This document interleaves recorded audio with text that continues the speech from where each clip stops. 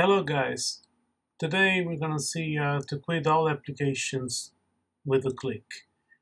It's very easy to do it. All we need to do is to create a script with Automator. Now, first of all, we need to open Automator, and when the main application window opens here, we need to choose Application and click Choose.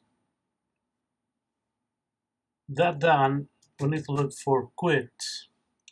I will find Quit all applications. That's what we need. At this point, we're gonna drag this here. We can deselect as to say changes because that wouldn't solve our problem. In fact, by checking this box here, each individual application will prompt us to save the changes, which will slow down the whole shutdown process. And that's the opposite of what we want to achieve. So we're going to deselect it. That done, we can save our application. I will call it Quitter. And I'm going to save it in my applications, of course. In fact, you'll notice Quitter here. One thing we can change is the icon of this application because as of now, it shows the Automator icon. Alright, so I found an image I like on the internet, this one, and I'm going to change this Quitter icon to this one.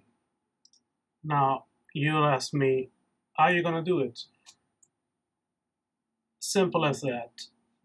Go to Command I and you'll get this Get Info window here. We need to open the image in preview like this. So we'll need to do Command A to select it, Command C, and then Command V to paste it here. And there you go. We changed our icon. Now you guys have all that you need to simply quit all applications with a click. Another thing we want to do just to make things even faster is to pin this application to the dock like this.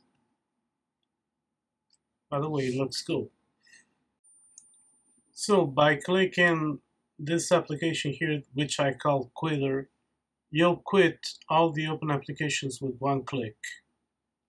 Pretty handy and comfy.